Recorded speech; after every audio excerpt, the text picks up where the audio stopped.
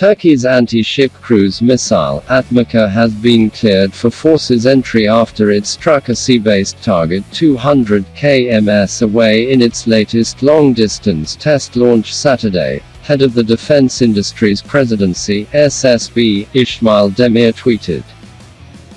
ATMACA flew a long distance this time.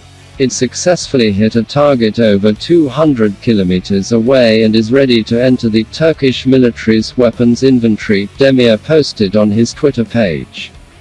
This is the third successful test of the missile and the longest in terms of range. The latest test was from a land platform.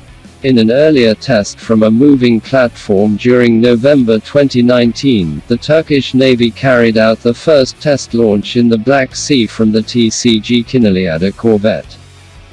An accompanying video showed the missile launched from an elevated sea platform, quickly achieved vertical cruise flight and guided to hit its target with pinpoint accuracy.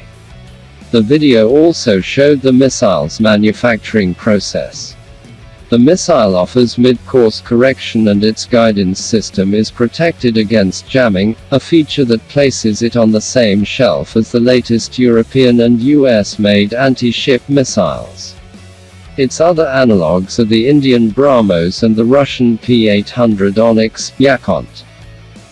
In development since 2009, ATMACA completed tests in November 2018.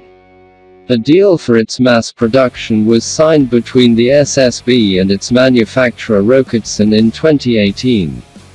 The launch control system of the missile was developed by Turkish defense electronics firm Aselsan, while the fire control system was developed by the Turkish Naval Research Center Command ATMACA. The ATMACA can be fired from fixed or moving targets such as ships. It has a range of up to 250 kilometers, hovers low above water and can reach its target both on a linear and a vertical plane.